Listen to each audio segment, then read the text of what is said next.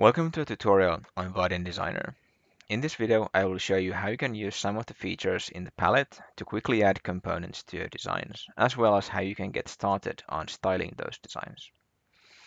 In the palette, we have a few different categories. The patterns are snippets of components that work well together. And we have project components, which are the web components from your project, and paths, which are the web component dependencies from your project. And then we have the components, which are smaller snippets of single components that are configured in a specific way. So for example, we have a primary button or an icon-only button.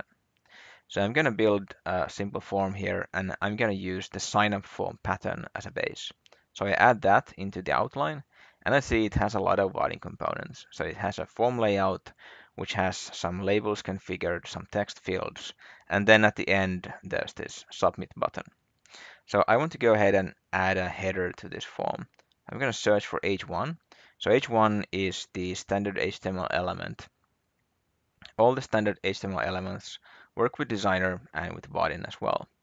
I'm going to call this tutorial form. What I want to do next is I want this to be up here, but I also want to center it. So I think my best bet is to use a vertical layout. Vertical layout is one of the layouts that comes built in Vaadin. And what's great is that it's based on flexbox. So that means that I can use flexbox properties to quickly style the layouts. So I'm going to go ahead and add some style to the H1, align self and center. There we go, centering done. So flexbox is a really powerful way of tweaking the designs and doing layouting. So if you're not familiar with it, I definitely recommend you check it out.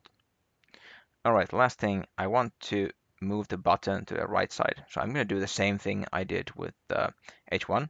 I'm going to move this to the vertical layout and just change its style. So I'm going to do align self. And this time I'm going to use flex end, which moves it to the right side. All right, that was all I had. Thank you for watching.